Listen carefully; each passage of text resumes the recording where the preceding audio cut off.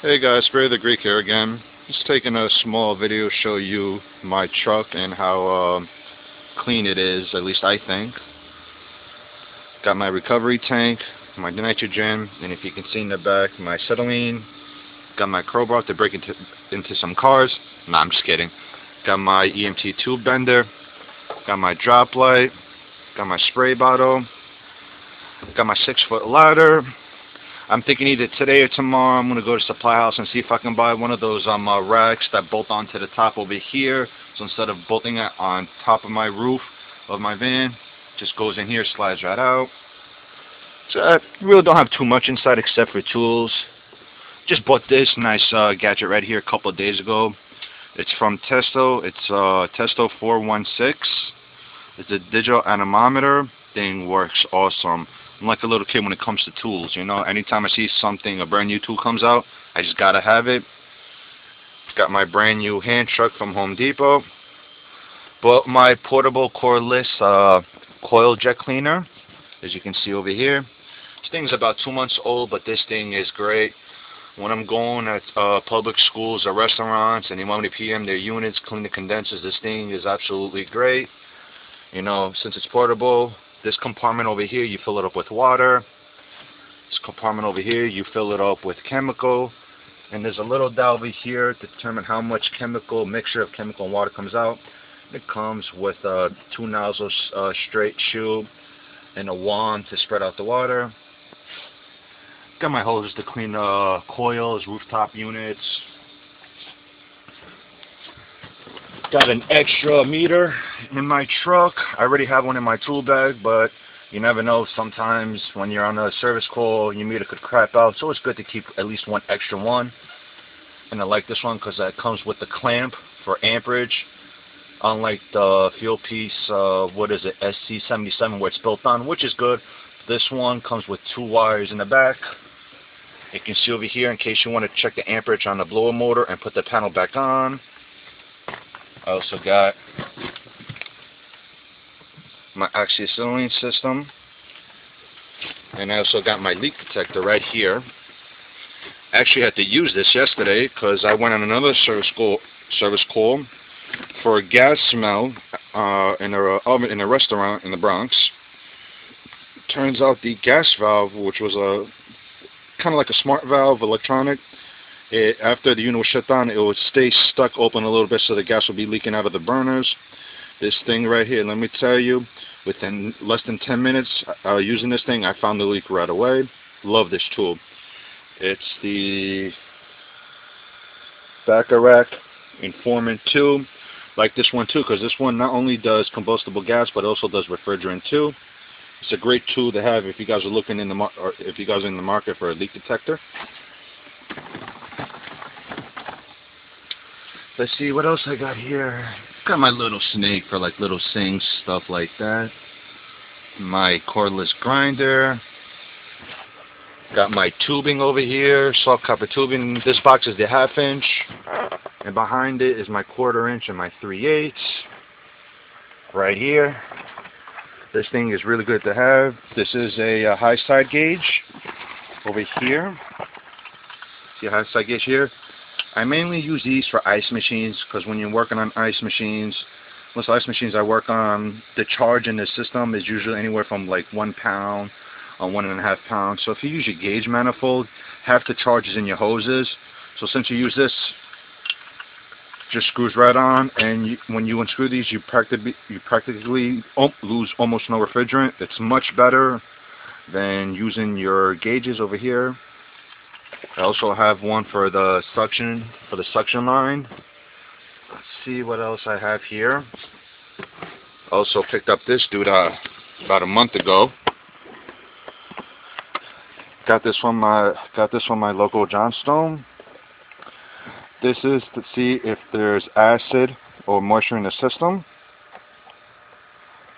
And the company that makes this is Refrigeration Technologies. And also got this on my Johnstone. Part number is B12068.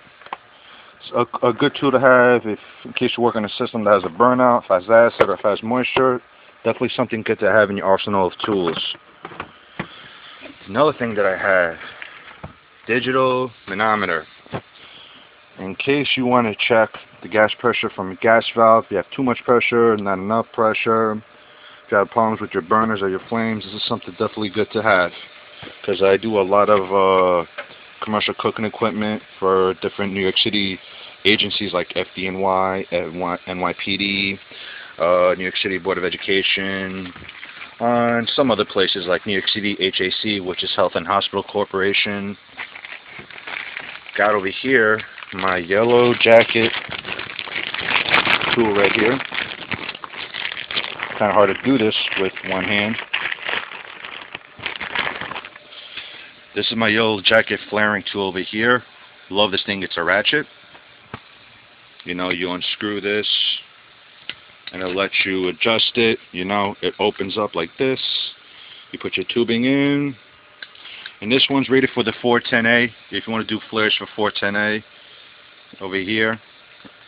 Like this tool a lot. Let's see what else I got over here for you guys to see.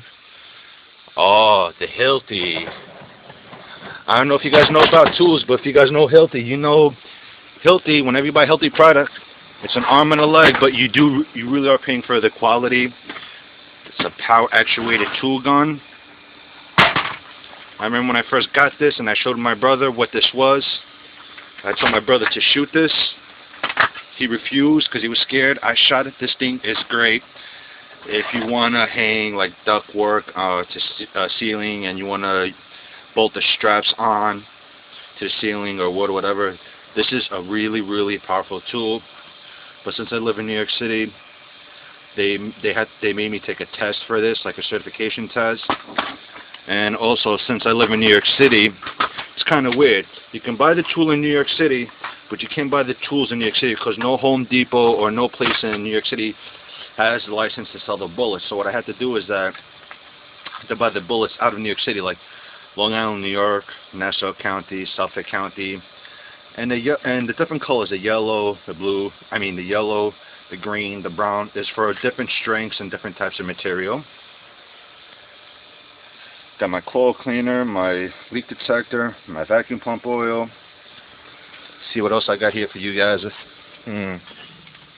Okay, got my little portable wet vac over here. It's a 4.5 gallon, 5 horsepower. Even though this thing is not that big, this thing is really powerful. It'll suck up anything. Let's see. Oh, got the Zircon circuit breaker detector. This thing came in handy about 2 months ago. Working on a unit, had to shut down an outlet. Had to shut down a breaker for the outlet. Didn't know which breaker was for that outlet. And this thing is great. Comes with a detector. Comes with the box.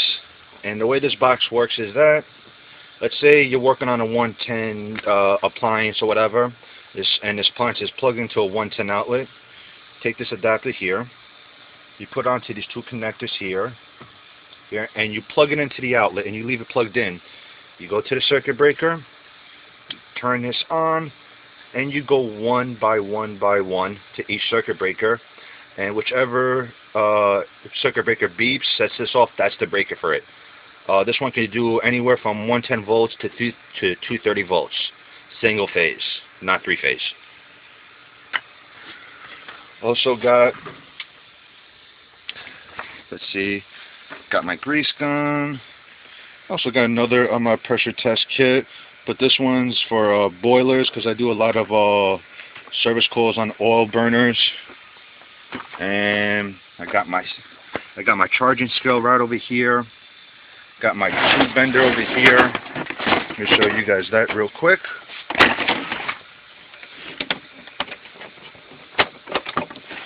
Got my tube bender, ratchet tube bender. This is really good. It makes it easy when you're bending tubes instead of squeezing. It's like a ratchet. Comes with different sizes like 7/8, 3/4, 5/8, 1/2 inch, 3/8, quarter, like that. And you put this on, depending on the size. This one does some 3/4, 7/8. And these adapters, what happens is that you put these adapters on, and it reverses the bend for you. Alright guys, thanks for watching.